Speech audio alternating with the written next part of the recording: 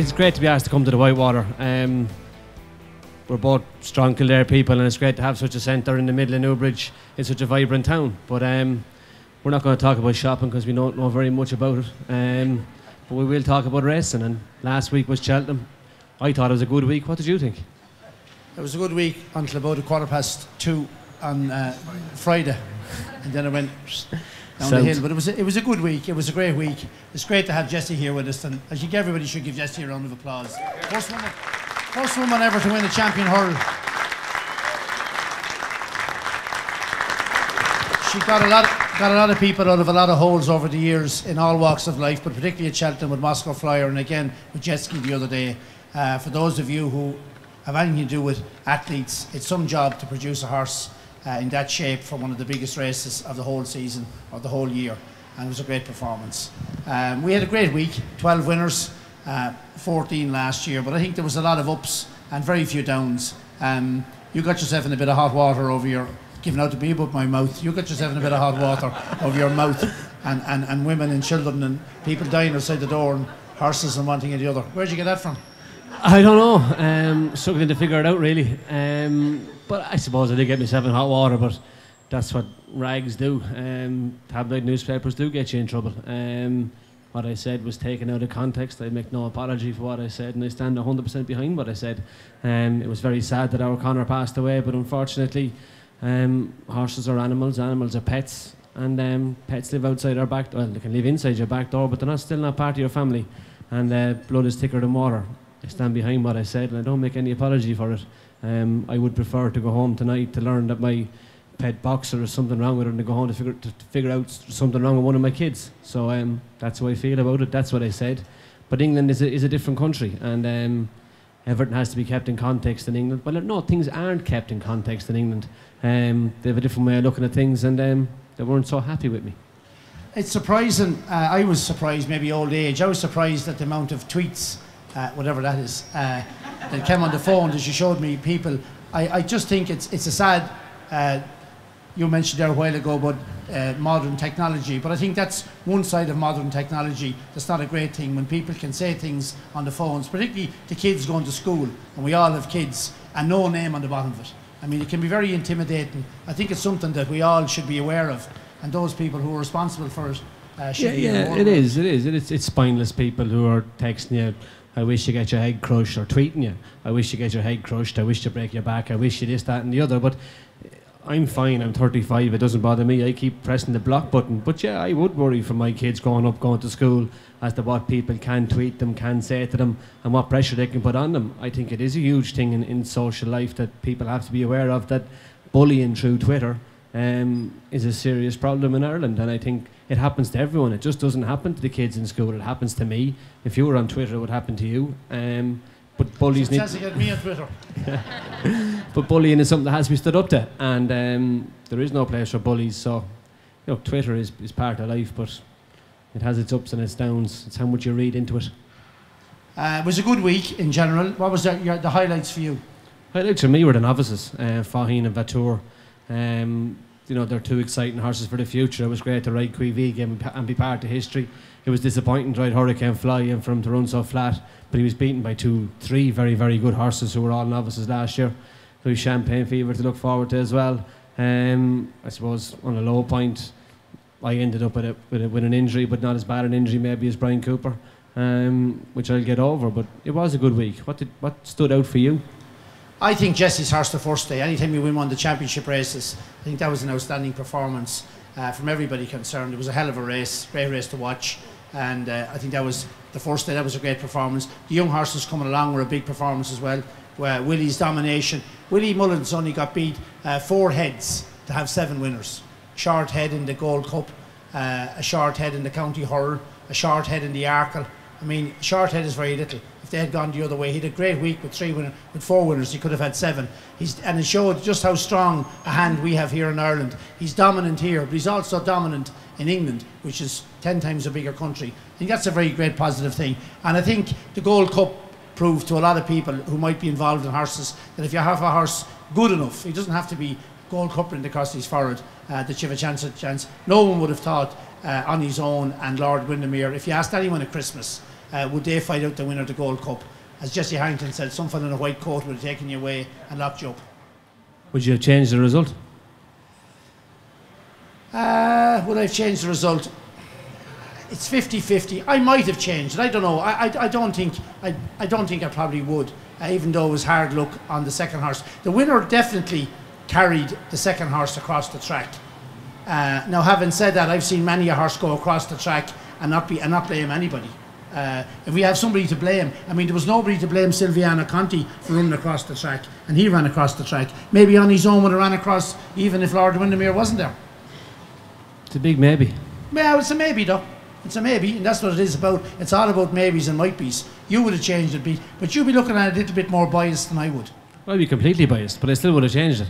But I lost the race in Cheltenham 16 months ago, and I created a small bit of interference, but I won a short head. But you touched. We didn't really. You did. You touched. I was watching on television. And go back this way then. If Davy Russell runs in a straight line and David Casey runs in a straight line, yeah, they both run the same distance. Yeah. Now they both run a diagonal. How much further has Davy Russell made Davy Casey run? Yeah, but maybe Davy Casey would have ran that way even if Davy Russell wasn't there. He never got a chance to run a straight line. Yeah, but he's sticking his right hand, the horse is still coming this way. So you think Davy Russell took all permissible action to go straight? No, I don't think Davy Russell got permissible action to go straight. Then he should have lost the race. I don't know.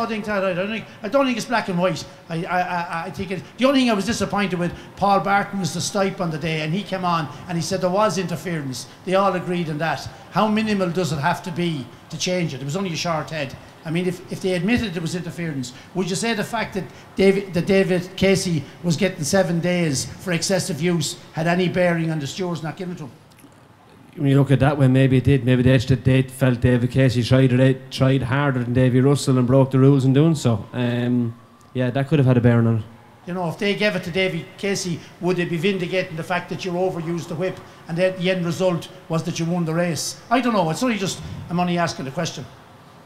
Yeah, it's an awkward one. Do any of them horses go to punches now? You'd be hoping they would, but I suppose the big thing for me is, especially now that I'm back in Ireland, it's how many of the English horses will travel. I mean, the Irish horses go to Cheltenham and add to Cheltenham and make it what it is. I think that some of those should come here and try and win away from home as well. I mean, Jessie brought jet ski to Cheltenham. You see how hard it is to go and win away from home. I wonder how many of the English horses would actually come and try and win here. Not too many. They'll be afraid of their life to come, because they won't want to go home licking their wounds, and that's what they'll get with the novices. They might come with a few handicaps, and Richie and the boys will look after them well, and they might come for a nice weekend, but they definitely won't be coming with a view of winning, because they'll win nothing. Like if we won 12 races in Cheltenham and had to travel over, I'd say they'll only get a consolation race, the charity race on the last day. Yeah. I suppose. But you'd be hoping maybe, would Twiston Davis bring the new one? Richie will have to work hard to get him. Not a chance in the world of Twiston Davis coming with the new one. He'll go to Liverpool for the 2 mile and 5, and they'd say he won't come back here again to Punchestown. I'd say he's mad, but he's not that mad. I suppose. Tell me, what about the rugby the weekend? Great end up for Brian O'Driscoll. Brilliant, and he probably deserved it. More than deserved it.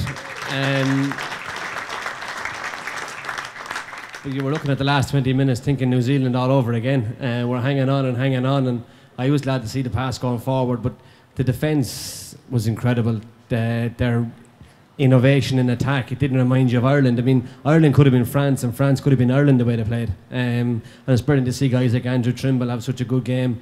O'Driscoll go out in such a high, but the guys coming behind them, I mean, the two Carney brothers, like, they hop off each other, they play incredible together. Paul O'Connell was a stalwart in the second row.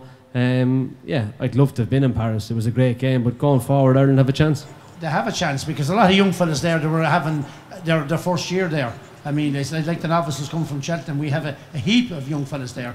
We could big guys to come back. Like, I mean, you're missing Sean O'Brien at wing forward, Ferris, Zebo, Tommy Bowe. There's a few huge names to come back into that team. So maybe come the World Cup in England in 14 months' time or whatever it is, Ireland could have a realistic chance of maybe making a semi-final or something like that. Is Joe Schmidt the answer, or the lads the answer? Well, just like having the team of horses, you have to have the right man coaching them. And I'd say he does the basics very, very well. And it looks like he allows them to play. He allows them to use their own heads. He harps on about the set pace, the line out, the scrum. the restarts, things like that. He makes them perfect, but it does look like he allows guys to use their own heads. He hasn't got them tied down to playing from A to B all the way to Z, and you have to let guys ad-lib. I mean, there's no point in you putting me on a horse, giving me set instructions and not letting me do my own thing. You have to read the situation in front of you, and unfortunately rugby seemed to have went that way for a long time, and Joe Schmidt seems to give these guys confidence to do what they think is right. And what about Man United? What about that man? I met Alex Ferguson in the changing room on Friday in Cheltenham before racing, and I said to him, what's going on? And he was telling about buying this fella, and he bought the wrong fella. And I said to him, look, I told you 5 years ago you had to sell Nanny and you wouldn't. I said, a lot of the players are the players you inherited from you. And he's kind of said, yeah, a good few of them have to go. He says, but it all depends on on what shopping he does in the summer. But to be fair to David Moyes, like, who wanted the job from Alex Ferguson? Except you get the kind of money David Moyes got, like, I suppose you take it. Yeah, but that's it. You're taking it for the money. I mean, you're not hiding to nothing. I mean, how are you going to keep going what Alex Ferguson had? How are you going to make it better? You're not. You're on a one-way ticket before you start. Do you think you get Gate? Yeah. Poor old David Moyes. Well, it's a certainty, but that's what's A happened. redundancy package. Yeah, but you're a huge soccer fan now. Would you be a soccer man or rugby man? Oh, I hate soccer. I hate soccer. Why? I hate everything about it. I think it's the greatest balls of a game I've ever seen in my life. They lie down for everything. Touch them and they lie down. I love the rugby lads. I love all the other sports, but I hate that. Hurling or football? Hurling. Hurling because it's just more skill. I love the football as well. I love the hardiness of it. I love the hunger of it. I love the way to do it. And I spoke to a young fella the other day and I said, what about being professional? And he said no. He said it's great to think that the fella who won the All-Ireland final on Sunday could be teaching your kids on Monday, or could be stopping the traffic on Monday, or could be fixing the electric light bulb on Monday. And I agree with him. It's a great thing about GAA, the amateur end of it. But I love the GAA. I think hurling is the most wonderful sport of them all, for skill and for everything else about it, and the toughness of all them lads and the dedication. But I detest, I don't mind watching the soccer game. I like watching top fellas. But as far as the humans that play it, I hate them. Strong. Very strong. I hate people who cheat. I hate people who lie down and get their other friend put off because they didn't do anything. Just throw themselves down. Whatever about getting put off for a dirty foul or hitting a fella or kicking a fella. But a fella, because you're off the ball, lies down and rolls around and he's put off. I think it's... And with the off the ball in the GAA body then? Not really. It's GAA. Hang on, that's an absolute contradiction. You hate a fella who cheats, but you don't mind a fella who's sculling a lad off the pitch. You'd have no problem with a fella going after the gooch off the ball and decking him to get him off the pitch. A second ago you hadn't, now you have. I like the gooch. You do or you don't? No, I like the gooch. I know you like the gooch, but if you have a problem with the off the ball in the GAA, does it need to be sorted out? I have a problem with off the ball. I have a problem with cheating in any walk of life. Whatever about being a fella being a hardy fella, I have a problem with a fella being cheating. And I think the soccer is the highlight of cheating. I think off the ball anywhere is not nice now. I mean, you see it in several places, but I don't think you see as much of it in the GAA as you do in the soccer. Not that it's that dirty in the soccer, but fellas just lie down for nothing. There's a fella there with ringless there. If you touch him, he goes straight down, whatever his name is there. There's plenty of them. Yeah? There's plenty of them. Dreadful, you know. Yeah, and then, seeing as you were born in Cork, lived in Kildare, when it comes round to All-Ireland time, who would you be shouting for? Kildare. I'm a Kildare man. Kildare was good to me. Kildare is a great county. It's great for everybody. It's a great place to live. It's a wonderful place. All of you were born in Kildare. I'm a Kildare man through and through. I might have been born in Fermoy, but I'm living in Kildare for over 55 or 6 years. I'm Kildare through and through. A lily white to the core. Not so bad. And Aintree is coming up in a fortnight's time. We were lucky enough to win it in 2000 with Papillon when it was a real race.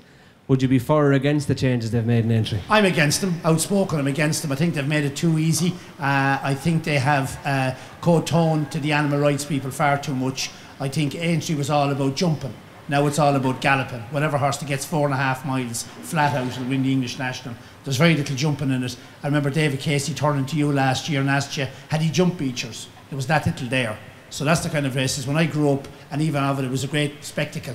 And horses had to jump and people had to ride around it. Now you just fold over and let him run. And whatever horse keeps going the longest. You still have to avoid fallers, but whatever horse keeps going and wins it. I think they've damaged it as a spectacle. I think they've made it too much of a race. It could be the Scottish National or the Whitbread or the Irish National. It's a great race. It's worth £1 million and it'd be a lovely race to win. But it's not what it used to be. and maybe I'm old-fashioned. I don't. I think it's taken from the race, and I hope it doesn't suffer from viewers because it's no longer the great spectacle it was. Seabass is banjaxed. He won't go to Cheltenham or go to Liverpool. He ran yesterday and ran poorly. He's suffering from a bit of old suspensory trouble. Didn't let himself down, so he's on the easy list, so he won't be there, and neither will Katie. To my relief and to my disappointment, in both words, if you can understand where I'm coming from. I agree with you. I think it's gone far too easy. And all it has done is created a faster race instead of a slower race. And speed is not the way forward. The Curragh opens on Sunday. I didn't watch much of the flat racing last year. Is there any good 2-year-old heading into his 3-year-old career that we should be looking out for? I'd say Australia. I'd say Australia is an exceptional horse. I saw him win last year. He's a great pedigree. He's a lovely, easy way of going to things. I'd say he's an exceptional horse with a great name, and I think he could be something to look forward to for the whole year long. Of course, he's in Ballydial, trained by probably the greatest, everybody here won't agree with me, I'd say the greatest flat trainer of all time, in Aidan O'Brien. I don't care where they get him. And that could be Vincent O'Brien now, or Darky Prendergast, and everybody else. But for the age he is, to have achieved what he has, and hasn't changed one iota since I knew him at 18 years of age. He's still time to talk to everybody. Success hasn't affected him. I would love to think that everybody could grow up that way. I think Australia could be a horse to put into the notebook.